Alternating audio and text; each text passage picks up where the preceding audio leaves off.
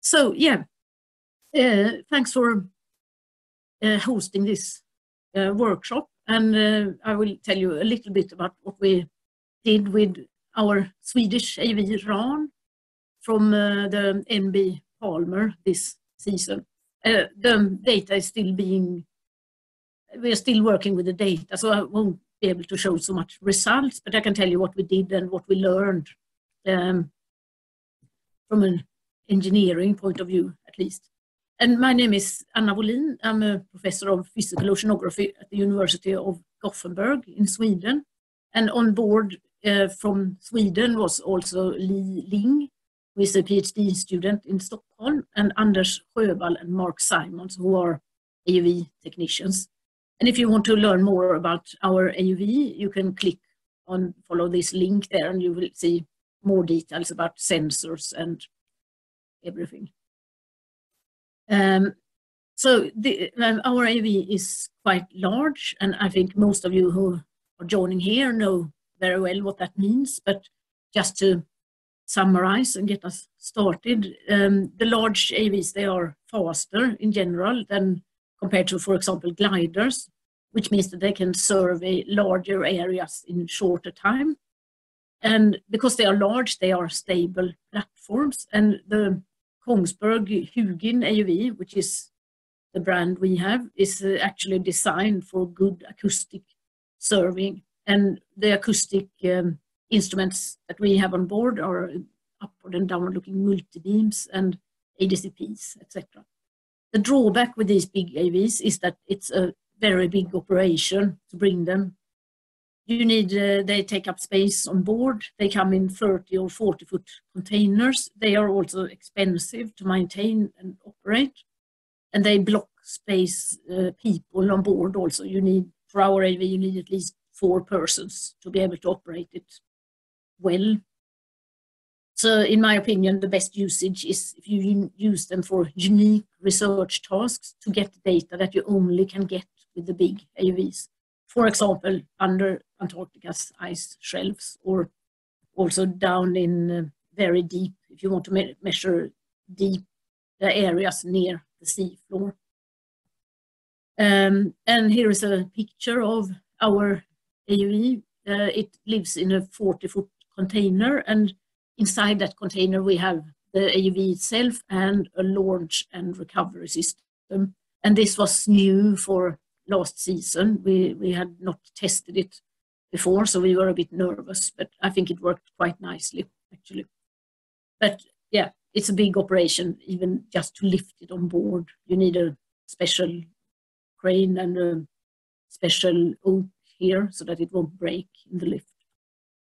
And there's some jigsaw puzzling to do to make room for it on board and make sure that the other projects also get their space. And here's a picture from the aft deck of Palmer, and how we try to work around looking at the different options and so on. So this work needs to be done before you bring it. On Palmer, we also had to manufacture special plates that could be used to fasten it on deck, because you can't weld into the deck of Palmer. So we needed to wait for this to be manufactured locally in Chile. So it's a big operation. But next time it goes on Palmer, it will be much easier, I think, because now we have these plates already. And our AUV is depth rated to 3,000 meters, and it has battery on board for missions up to 300 kilometers. It's moving at cruise speed 2 to 6 knots. And the good thing with this one is that it has very good navigation. So this movie is from some tests that we did in Sweden, in winter in Sweden, and it came back like this after traveling 10 hours under the ice. And we launched and recovered from the dock. We didn't have a ship. And we were very, very happy with this, with the results of this navigation. And it does, as long as it has contact with either seabed or ice, it really has good navigation. And we have all in all, at the moment, 31 sensors, including upward and downward looking multi-beam, temperature, salinity, oxygen, nitrate, CO2, and also capacity to sample water. And this is an example of the unique data that you can get from an AUV. So the image here shows the bathymetry from the ship multibeam, which is a very good, the ship Palmer multibeam. It's a good multibeam. But Palmer is on the surface, so in this area it's 600 meter deep, so you get quite a coarse image regardless. And one unique thing you can do is to send the AUV close to the seabed, so you get much higher resolution. Then you get this image. So using the AUV, we can get some information. These high resolution images tell us what processes were active when the ice was here last time. These tracks here, they were formed as ice moved over this area at very high pressure. And you can only get this with AUVs. You need to be very close to the seabed to get this type of resolution. And in addition to the multibeam, we have something called a side scan sonar that you get even higher resolution. But the side scan sonar does not tell you numbers on depth, but you work with them like a camera, an acoustic camera. And also with the side scan, you see these marks here made on the seabed, ice moving under high pressure. And we think it's also the tides played a role in making these marks here. They are sharper and deeper. Every 14 marks get sharper and deeper. So we think we see traces of neap and spring tide when the ice was moving. Yeah, so I think Karen will tell you a bit more about the overview of the expedition and why we went there, but we wanted to study Thwaites Glacier, which empties out into the Amundsen Sea. And the reason for that is that it's important for predictions of future sea level rise. And we had 2 big AUVs on board, and Karen will tell you more about AutoSub long range. We divided the tasks so that our RAN here on the left was used to go quite close to the ice edge, make maps and fine resolution service. And Botemak boatface was sent in much further in under the ice and did typically 1 track in and 1 track out. So we didn't get so much fine scale information, but we got information from further in. So that worked quite nicely. I think they complemented each other very well in that respect. Here is a picture of what it looks like when we launch. So inside the container here, there's an arm, or 2 arms that get extended by hydraulics. And when they are far out, it tips down into the water, and the gravity helps the AUV to get into the water. And then when you have done the mission, then it comes back, you have a grapple hook, and you hook it with a rope that comes off the nose of the AUV, and then you winch it directly into the container. Yeah, we were worried about this because we hadn't used it before, but we were very, very happy with this launch and recovery system. It became quite a lot safer than the other types of operations that we have done when you had to lift it with a crane and have a small boat in the water and so on. And here's a picture just before it's launched into the ocean. We managed to operate in quite rough seas as well. And if we had been depending on the small boats in the water, we would not have been able to either launch or recover in that weather. So, as I said, we are still processing data, but we do have data from these tracks here. Because of the sea ice conditions, we were forced to go to the neighboring glacier, Dotson ice shelf, instead of Thwaites Glacier, Thwaites ice shelf. And we were quite happy with that from our side, because it meant that we could test the AUV and do some nice stuff in a system that's easier to comprehend compared to Thwaites. Dotson ice shelf has only 1 opening and it's pointing north, and we have fairly good prior knowledge of the thickness and speed and everything. But Thwaites Glacier has several openings and it's a much more complicated. We know much less about it, and it's a bigger system overall. So the tracks here show you what the missions look like. The ones that are colored is where we had good navigation from start to end, and we also did that were near the ice.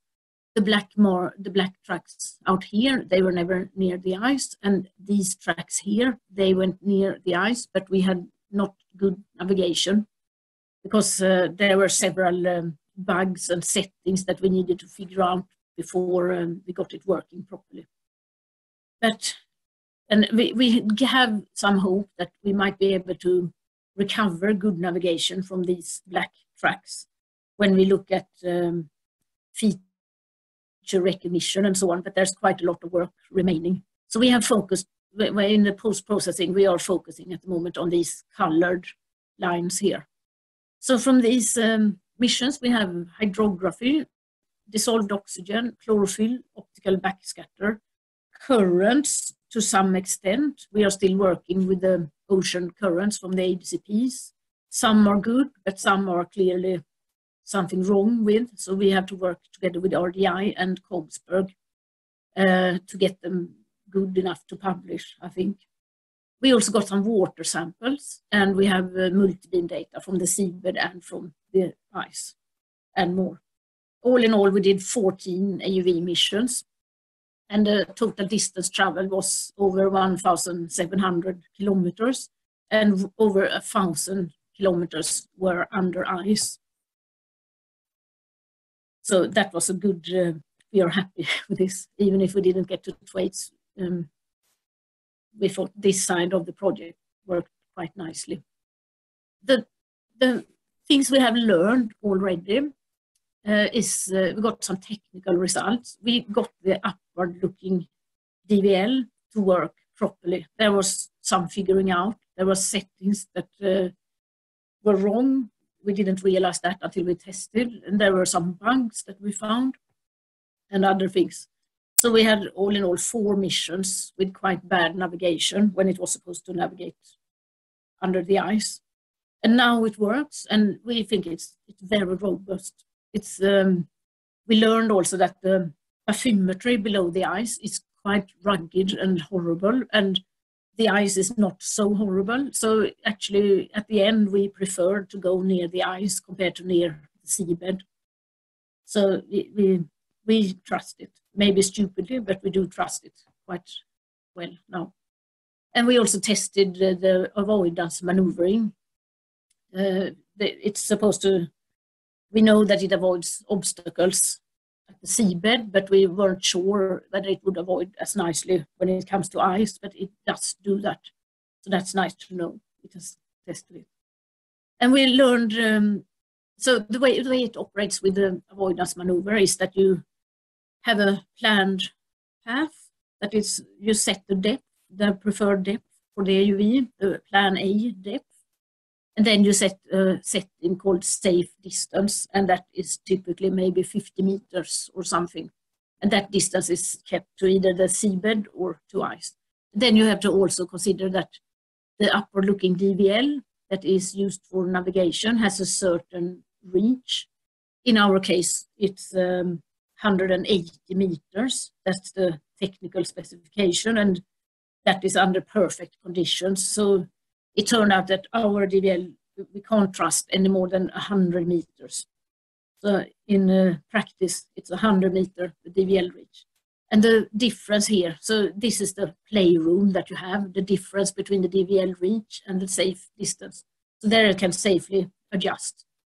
And then when it comes into an area where the ice is thicker than you thought it would be, you have a planned path here, and suddenly the AUV sees the ice coming down and intruding into the safe distance, and then it adjusts by going to a lower, deeper down to keep the safe distance. And then we learned that if you don't know the bathymetry or the ice draft well enough, and you have cracks in the ice, and we learned that there are many, there are cracks all over the place here. We found 100 cracks or so in the Dotson ice shelf. And when you're in a situation where the AUV has adjusted so that in order to keep the safe distance, it's lower than originally planned. And when it enters into an area where you have a crack, then it suddenly feels that, okay, now it's clear ahead, I can move up again to the original depth. And then, because these cracks can be super sharp, some of them have like 90-degree angle. If it's up, then if it adjusts up, it means it will sort of get trapped inside this crack. And because this AUV is big and it's slow to turn, it has a turning radius of 60 meters, maybe 90 meters, depending on the circumstances. That means that it can easily be trapped in here without any way to escape. So in order to avoid this, you need to either have a good idea before you plan the mission of the general thickness of the ice, or you need to know exactly where the cracks are. So that's the main. I believe something similar to this has happened to AutoSub previously, and yeah, if you have a bad guess for the initial guess for the ice shelf thickness, then it's very easy to lose it. In our case, we would never learn; it would just not show up. It would be lost inside the crack. So if we turn to the data that we have the new, this wasn't tested before, the new upward-looking multibeam. In 2019, we had a multibeam that was called E1000 or something like that, a much older model, and we didn't get any data that could be used for anything out of it. So we bought this new upgrade, and it worked very nicely. We got some high resolution maps of the underside of the ice, and here is an example on the right. Oops, sorry. So you see these things cutting across are the cracks that I talked about. This crack is about 100 meters across, and this one you see here is maybe 30, and then it tapers out into 0, and up here is an older crack. The widest ones were about 400 meters across. And you can, if you look at the raw data of the multibeam, you can just see the pings disappear. They just go, there's no return at all. There's nothing coming back. They just go into these cracks and get lost. But to get this map, it was many processing steps and trials, even after we got correct navigation working. There are many traps here that you can fall into in the post-processing, because multibeams are designed to look downward, and it's not simply multiplying by -1 when you turn them upside down. You have to adjust for the pressure and some other steps. So on board, we got very excited several times and posted pictures on the door and everything. And then we learned, oh, this is actually wrong. But now we have it right, we think. And then we also had a long-range ADCP. It has a 1,000-meter range. And we used that before we went near the ice, we went in under the ice near the seabed to get some idea from this long-range ADCP of the ice draft, because you can see where it had a large return. So we got, it's only one beam, but we got some estimates for ice draft, and that was very good, considering what we realized afterwards, that there was a real danger of the vehicle getting stuck inside the cracks. And this also, we hope, we can see that we have data, ADCP data of good quality for water velocity, but we have not managed to process it well yet. We are working together with RDI and Kongsberg. You need to do post-processing similar to what you do from a shipborne ADCP, and yeah, it hasn't been done yet for this type of ADCP.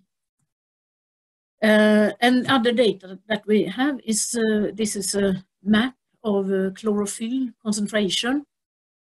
And this is about 6 kilometers in from the ice shelf front. So it's surprising that we see high chlorophyll water here, and we are pretty sure this must come from the outside. So this means that some water makes a detour in underneath the ice shelf. And at the same time, we know that it's problematic for water currents to enter under the ice because you have this very abrupt step. So to conserve potential vorticity, it's hard. Because of potential vorticity conservation, it's hard for ocean currents to get in under this sharp step. But this is clearly showing that you have some of that entering anyway. Probably it has to compensate by relative vorticity in order to make it in this far. And the same from, whoops. I thought I had a, sorry.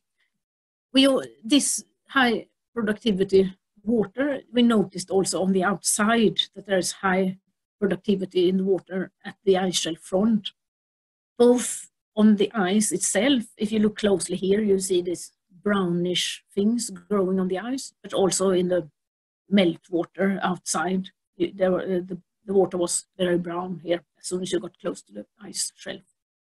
And the high productivity water is also associated with high dissolved oxygen. So this is an SPE43 oxygen sensor, and this is from an optical EcoPack sensor, and you can see the overlap here. I think that's all from me. So we have learned some valuable lessons, I think. For most importantly is to find as much as you can about the ice shelf thickness and cracks before you enter. If possible, go in near the seabed with an instrument that can get the draft from a high distance. And this was our plan A before we went for Thwaites Glacier, and now because of the sea ice we ended up quite a bit west of here.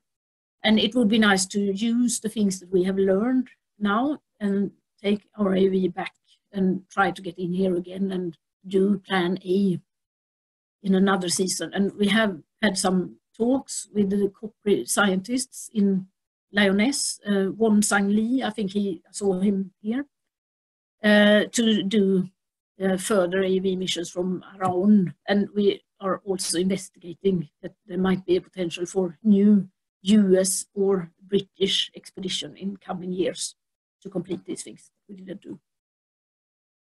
I think that was all. Yeah.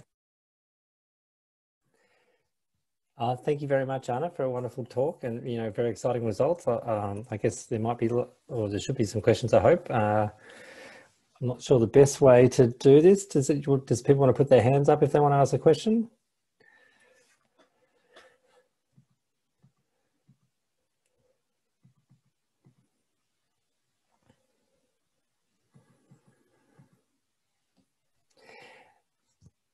Nothing so far. Oh,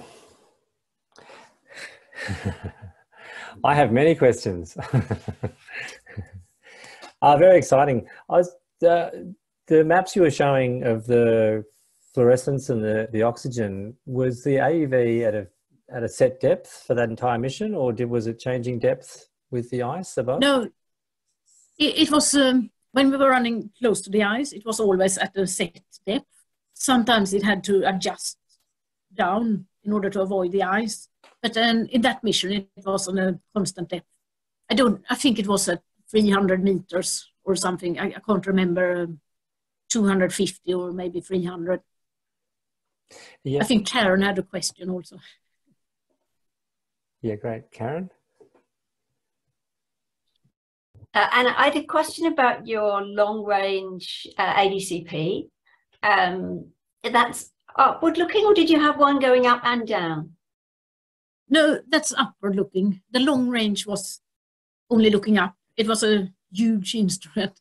And then we also have one upward and one downward that are higher frequency. So they only have a 180 meter maximum range. Mm. So what frequency was it, the long range one? 45 45, I believe, 45 Okay, kilohertz, if I remember so correctly. similar to the Yeah, 38 big. hertz one on the ship, I guess. Yeah, yeah. Cool. It was so heavy. Got a question from Damien. Yeah, thanks. That was really exciting. It was taking me forever there to find how to figure out how to put my hand up. I haven't used Zoom in a while. I've had that luxury. That was awesome. Anna, are you planning to use the two upward-looking ADCPs? Do you have the data that will support analysis of the two upward-looking ADCPs to see if you can confirm that they're both flowing in the same direction, that kind of thing? Are the bin sizes and orientations going to work for that? We have the data from the two AUV. The two ADCPs were operating simultaneously, and also we have the downward looking, which was also, so that should also, and we also have the ship ADCP to compare with. So we should be able to do it. It's just that there's so many things to do, and I'm actually hiring a student this fall, and I'm gonna give her or him the task. The first task is to try to work out, just look at the data that we have and try to combine it. I think that's a very good quality control. I'm very suspicious of the ADCP data from our AUV. As you maybe hear, I want to see it. But when the long range ADCP operated, it was completely standalone, and that will be post-processed completely independently. So if they overlap, if we get the same, then I trust it. But otherwise, yeah, we. And does the Kongsberg system, does it calculate, does it do all of the transformations for you, or are you dealing with just instrument frame that you have to do all of the frames of reference calculations? They do it. They have a software that does the conversion. But the thing is that software is made after a downward-looking DVL navigation. And we are the first to use the upward-looking DVL for navigation. So none of their systems work very well for, I mean, we know that we get live, we have good navigation live. It comes out where it's supposed to come out. We have small error in the navigation, but when we do, one thing that doesn't work is the post-processing, the built-in their house post-processing of navigation. Normally you just run that and you get the navigation that's slightly improved. But we have some fun times on board when we run that click and go post-processing, and we actually had it orbiting out into space and then returning back to Earth, things like that were clearly wrong. And I think also and we know that post-processing of the ADCP to get water velocity, that software is also not designed for the upward-looking DVL. I think they need to sit down a little bit in the coming year and work with all their post-processing software and adapt it to the upward-looking DVL. I reckon you're better off doing it yourself from first principles, Maybe. Just taking the raw ADCP files and just taking it from the instrument frame and just doing all of your just its accountancy at that stage. Yeah. And also maybe filtering out the data collected while the vehicle is very unstable, or anytime you're pitching. So those areas around the cracks, for example, your vehicle's going to be doing this. In our experience, that makes the ADCP data just go kind of junky, because you don't know what motion are you removing from the ADCP? Are you removing as the ping departs the vehicle, as it returns back to the vehicle, midway in between, or some kind of integrated? But if you've got a vehicle that's very stable, that's less of a problem. Yeah, that's a very good point. Yeah, and maybe that's also a very good exercise for this student. But I want to keep Kongsberg involved, because A, they will be interested in this development, and B, it's good if other customers also get access to it, and it doesn't cost us anything to keep them, and they know what they are doing. So I also found in ours a boundary effect of some sort, and I had very little data to test it, but I had to effectively filter out the first 12 15 meters, and it seems to be related, I think, to the length of the vehicle of data. Just something to look at to see, are you seeing excessive speeds in the direction of the vehicle? In those nearer bins at in your higher frequency ADCP. Yeah.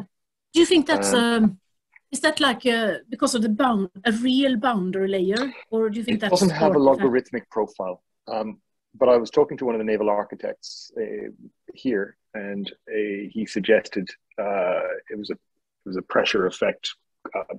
It's out of my scope, but I'd love to talk about it another time. Maybe I could show you our figures from Sourcetool. Thank you. Yeah, that would be fantastic. When the student has started, that'd be great. Yeah. So yes, so filter out the motion is the thing I'd say as much as possible. Yeah. Thank you. Very good advice. Yeah. Oh, I'm really excited to see how it turns out. Yeah. Thank you. Some other questions while we're waiting for some more to turn up? I might just ask you, Anna. I mean, what an amazing campaign. And so 14 missions, was that 14 days worth of operation, or were you able to do multiple missions on certain days? No, I think we stuck about to 24-hour missions. That's what we tried, and I think we did 24 hours mostly, but we were doing missions while the ship was doing other things. So typically we would launch and then go away and do a transect or a UUCTD or launch or ALR or something. And then when it was time to get back up, we started moving the ship. This was possible because we were in quite a limited space. We were doing lots and lots of things in front of Dotson ice shelf. So it's not that big. Okay, and a follow-up question: were you sort of maintaining acoustic communications throughout, or did you just was that because of the range, or because you pulled it up out of the water? We had no. I know you had shipping problems. We also had shipping problems. Our acoustic communication was lost by DHL. It's still not returned. We just got a message that it's going to be sold on executive auction, because we haven't collected it. Don't get me started, but it meant we had no way of communicating. So we had said originally that that was a game stopper for us, a show stopper, but then we determined the show has changed slightly, so let's go anyway. So there was no point at all in us hanging around. We just launched and then went. So that's amazing. Hang on, that's really quite amazing. Did that mean, because normally, you'd imagine it's in the water and then you send the message to launch the mission. How were they launching? Just as soon as you hit the water, or a time delay? We started the mission on the surface. So we launched, and then it waited for our signal, and then we launched, and when the ship said, okay, it's safe, you can start, we sent a signal via radio, and then it started. Amazing. The show has changed. Yeah. And the final question, and I guess, I mean, it's all about building up the capability over various seasons, and you've made a huge step forward from where you were a couple of years back. Where do you think you'll be going next with your type of missions? More of the same? I honestly, sorry to be boring, but I think more of the same. Mm-hmm. This was like a proof of concept for us in a bit. This is where we wanted to go, and it took 4 years more to get here. This is our plan A, was to get here where we are now, except for the ADCP, but we believe the ADCP is working. It's a question of post-processing. Yes. No, I would like to use what we have now. I don't want to make any big changes, actually. We can, of course, add another sensor or so, but I'm quite happy with this mode of operation. And then you need to, maybe we should sit down and think also, it works well with, you saw the maps. We're not used to thinking about maps of the ocean like that. We are used to thinking of vertical, stations, so that you build a vertical transect, and this is slightly different. And yeah, we should think about what is it worth really when push comes to shove with these maps. Should we try to be? It's a bit more risky, but I think, and above all, when you go up and down like a zigzag, like the gliders do, you lose navigation because you leave the seabed before you hit the ice. So every time you do that, you have a dip in the navigation. So is it worth it? But that can certainly be, mission planning. There's much to do there, but I don't want to change any big things actually with the other things. That's a great indication of a successful campaign if you're completely satisfied and just order the same again. Yeah, great. I must admit I probably have another 1,000 questions, but I'm not going to do them today. I'll look forward to another chance to catch up with you in more detail. And if there's no other questions, I might take the time to get everyone to say thanks again to Anna